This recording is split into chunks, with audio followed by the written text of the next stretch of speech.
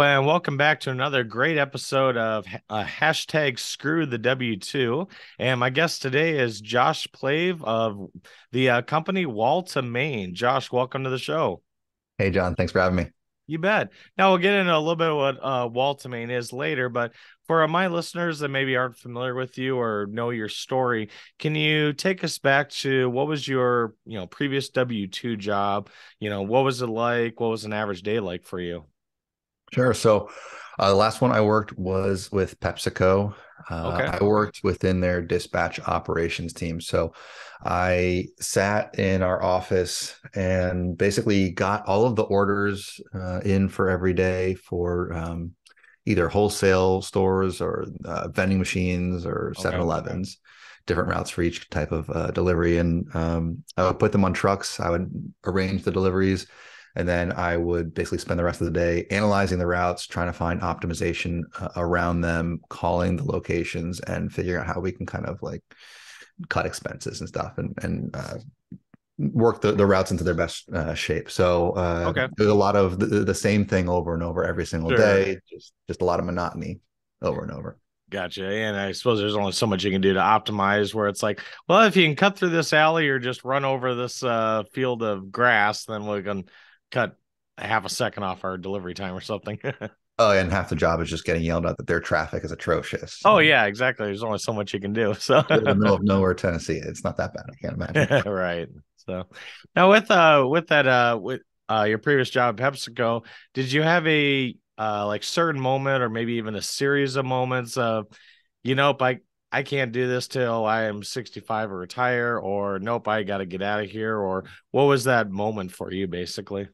So that moment was probably a previous job. The Oh, one okay. I worked before that.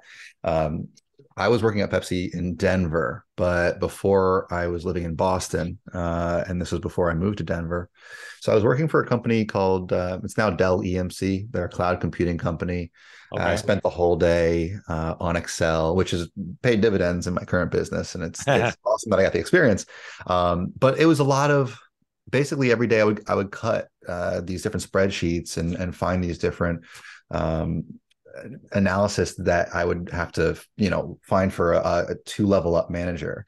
And so basically I would cut all this stuff up. I would put together a presentation. I would ship it off to my manager, who would ship it off to their manager and their manager's manager.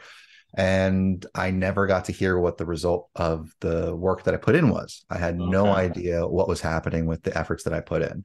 So I was growing really, really upset and just kind of generally tired of that job. And there was one day in particular, I remember I showed up for work. I parked the car in the garage, and I physically could barely, I couldn't get myself into the office for 20 minutes. I had this Wow. visceral physical reaction to actually walking in. I ended up going in, but that's kind of like when I started to realize that it just wasn't for me. Kind of working on W-2 and answering to somebody, and at the very least, not seeing the direct benefit of everything I was doing day to day.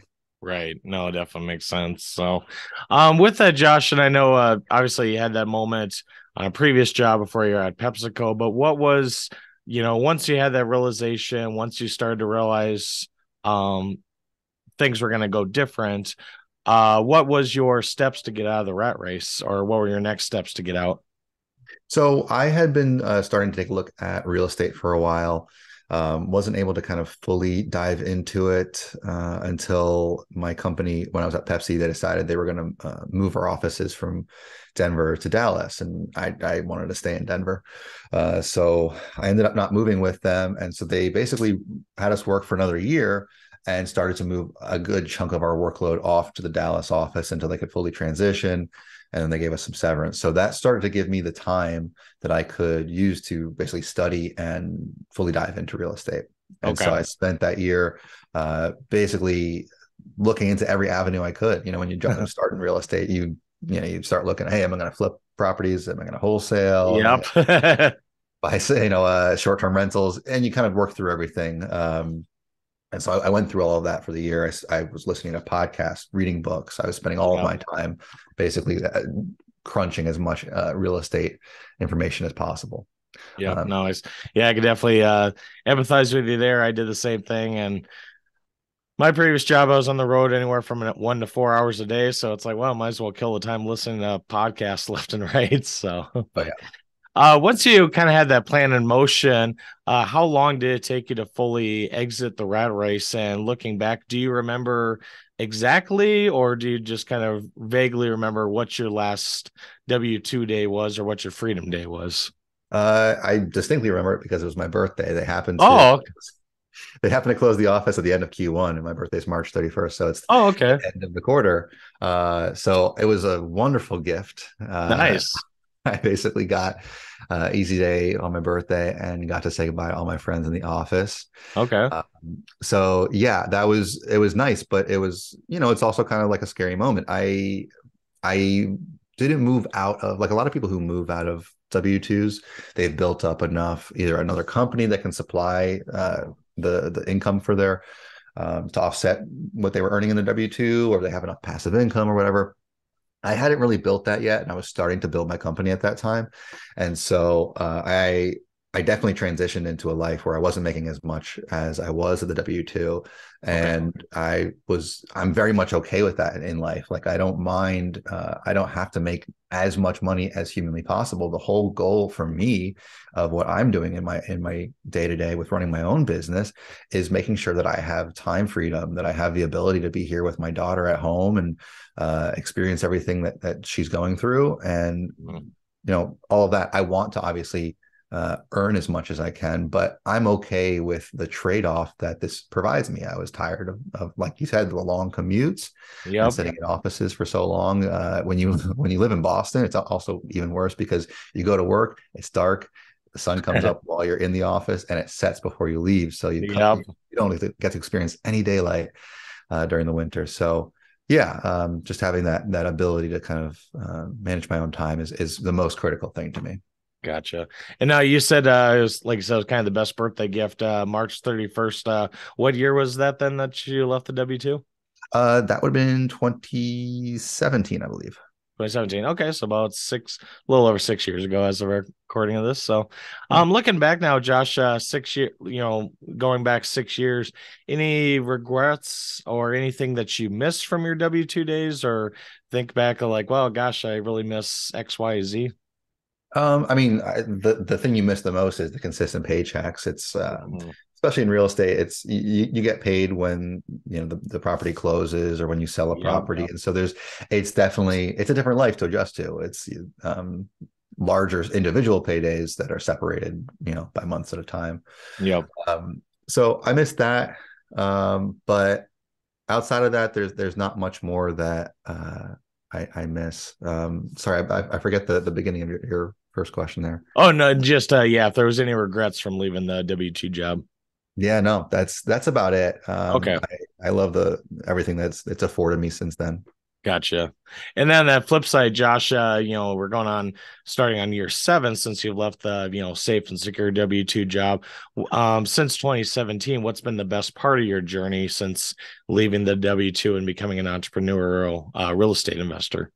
The best part I would say I kind of would sum it up in being able to live my life during the week. Mm. So previously, when I was working at W-2, I'd either have to go to the grocery store late in the evening after work, or battle in Costco with people on Saturday and Yep. Sunday. And so the ability to kind of go out and do things, go to the gym, go to the grocery store, take care of errands in the middle of the week has been awesome for me. It's me and all the other self-employed people and the senior citizens, and it's Yep. nice and quiet. And that goes for everything. At home with my kid, I can take her to school when I need to, pick her up when I need to. I'm there for all those moments. When I was living in Denver, the most critical thing for me was one of the main reasons I went into this originally was I was able to ski in the middle of the week and not have to, uh, basically I was living in Denver, and when you ski on the weekends, you deal with 3-4 hours of traffic to go Oh ski, wow. 4 or 5 hours. So, being able to ski in the middle of the week and avoid those crowds was amazing. It really changed my entire life because I place such a heavy emphasis on skiing in my life when I was out there. And It's little things like that. Whatever you're happy with in life, whatever brings you happiness, having the ability to kind of choose when you do that is amazing. Okay, makes sense. So now, Josh, for a lot of my listeners, they might find themselves or currently are in, a similar situation that, this job's a grind. I can't keep doing this. I leave when the sun's down and I get back when the sun's down, or, whatever the case may be. But for, whatever reason, I can't leave because of the consistent paycheck or my pension or the insurance or 401k or whatever the case may be. And I just feel stuck here. There's no way I can get out. What words of advice or words of encouragement would you give them to maybe make that first step to building a path to getting out of the W 2? Yeah, I mean, it comes down at the very beginning in my mind to maximizing your time. And, you're not going to learn right off the bat what the exact avenue that will get you out of that will be. So spending as much of your free time, whether it's driving to and from work or when you get home, or maybe you got a slow job and you can do some of it at work, educating yourself on whatever avenue you want. If it's real estate, I mean, spend as much time as you can learning all the avenues that, whether you're active or passive, that you can invest in, ways that'll help you replace most or all of your income and Yep. get you that ability to move out. So for me, it was the education piece. I mean, I'm pretty analytical, but I think a lot of people kind of need to know what they're diving into before they burn their bridges. Uh, Yep. that was the key. That was the thing that unlocked everything. Is when I had at least a general idea and picture of where I could go. That was Okay. that was. Makes sense. So, all right. Well, as we wrap this up, Josh, and again, I want to thank you for taking the time out of your schedule to share your stories to my listeners. But I call this the hashtag unscrewed moment, where if you want to get into detail of, what you do with your company, Wall to Main, or anything you're excited about for 2023, or any new projects that you're hoping to complete by the end of the year. Yeah, so basically the goal of Wall to Main is to help folks with retirement accounts. So if you left your job or you have a job right now, most of us have 401ks. Yep. Either they're sitting around, they might be sitting in the stock market or in money market accounts that haven't been doing too well over the last year or two. Yep. So my goal is to basically, you can actually use what's called a self-directed retirement account. And so my Hmm. goal is to help people understand how to use those retirement accounts and invest them into alternative assets. Specifically, I work within multifamily. So if, investing them into a large commercial real estate property is a great method. It's what I do with all of me and my family's retirement accounts. So finding the right properties that work for investors using those retirement dollars is important. And right now we're looking at a number of properties. We're actually doing a development deal right now here in Charlotte. So just looking across different asset classes as we move into whatever economic uncertainty we're in has been critical. But yeah, that's mostly our goal is providing people the education and resources needed to use those accounts, and then Okay. ultimately the investments available to maximize them. Sounds good. Makes sense. So, and for those listening to this, I'll have the show note or in the show notes the links to Wall to Main, so you can check out Josh's resources. And I'm a big proponent of self-directed retirement accounts as well. You don't need to deal with the ups and downs, maybe mostly downs, like we've seen in the stock market. You can invest in other things besides stocks, bonds, and mutual funds in your retirement account. Yeah. So with that said, thanks again for coming on the show, Josh, and wish you the best of luck for 2023. Yeah, you too. Thanks for having me.